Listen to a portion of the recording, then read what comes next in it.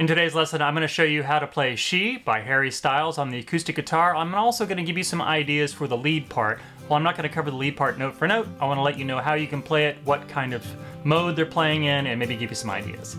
If you like the video, please like and subscribe down below. We're trying to get to 1,000 viewers. And check out the Patreon where you can join for as little as $5 a month, and you're going to get a Guitar Pro and PDF file of the chord lesson for this particular song. So grab a guitar and let's play.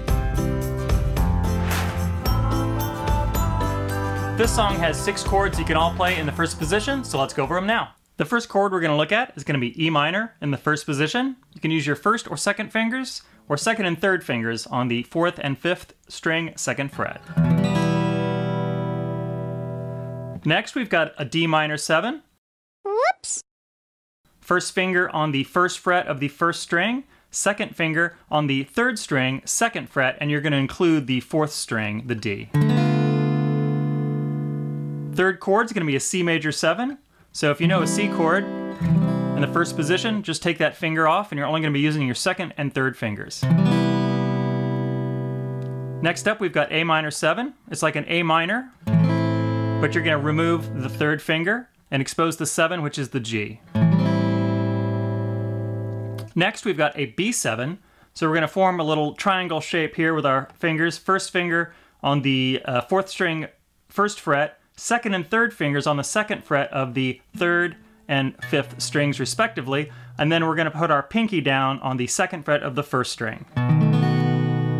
Now if you know the bar chord B7 on the 5th string, you can play that also, but I'm pretty sure they're using this version in the song. And then finally we've got a D minor 7. It's going to be a first finger barring the 1st and 2nd frets, on the 1st and 2nd strings, and your 2nd finger is going to go on the 3rd string, 2nd fret, and you're going to include the low 4th string. For this song, there's really only 3 different chord patterns. The chorus, the intro, the guitar, outro, solo section is all going to be E minor, D minor 6, C major 7, A minor 7, and B7. So I'll play an example of that pattern right now. That's the E minor, D minor 6, C major 7, A minor 7, and then B7. From there it's going to go to the verse pattern, and the verse pattern is going to be the same every time. It's going to go from E minor to D major 7, sorry, D minor 7, C major 7, and then A minor 7, and B7. So every time we get to a verse, it's going to have those same 5 chords. E minor, D minor 7, C major 7, A minor 7, and B7. After the first verse, we get into the first chorus, same as the intro. E minor, D minor 6, C major 7, A minor 7, and B7.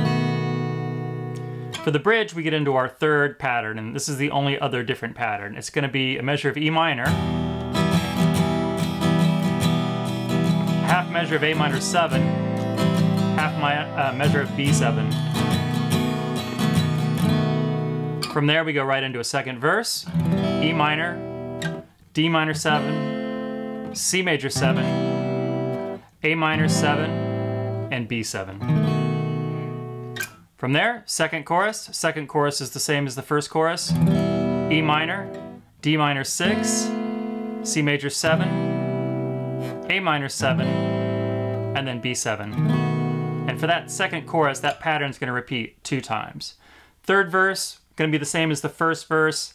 3rd chorus is going to be the same as the 1st chorus, or essentially half as long as the 2nd chorus. So the 1st chorus is 1 time through that pattern, 2nd chorus is 2 times through that pattern, and then the 3rd chorus is going to be only 1 time through that pattern.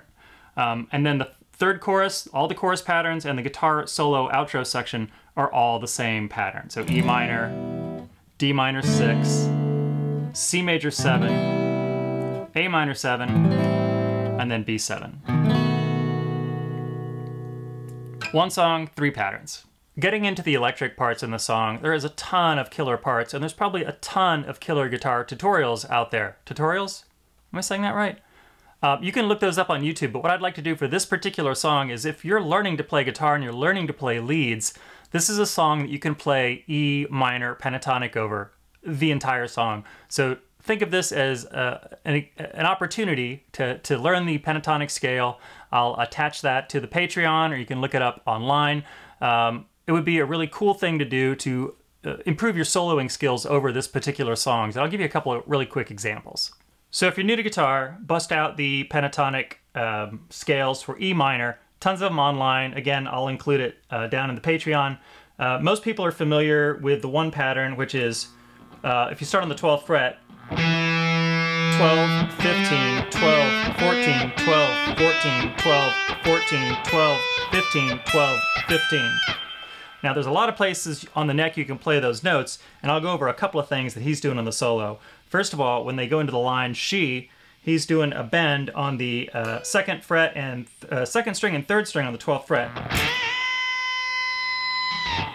So he's doing that, doing a cool little riff, right? He's bending these strings, and then you have another section where it's like, so there I'm doing the 3rd finger on the 3rd string 7th fret, 1st finger on the 2nd string 5th fret, and basically I'm bending the 3rd string up to the pitch of the E. Another few things you can do if you don't know your pentatonic scale that well, but you know the E minor chords, you can outline some of those.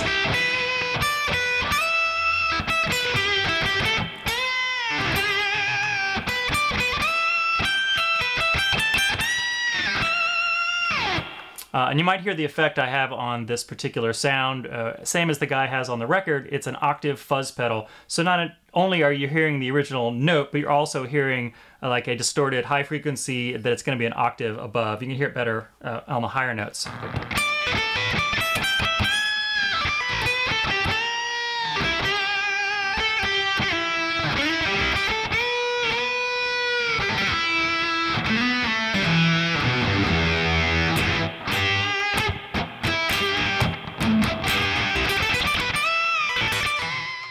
So for the solo and the outro, dig into the pentatonic scale, push yourself to try some new stuff, copy some licks, go watch some other videos. I'll probably even link something down below that talks about the solo, and have fun. It's like a 3 or 4 or 6 minute song you can just totally rock out to, drive the neighbors crazy, put the headphones on, but not too loud.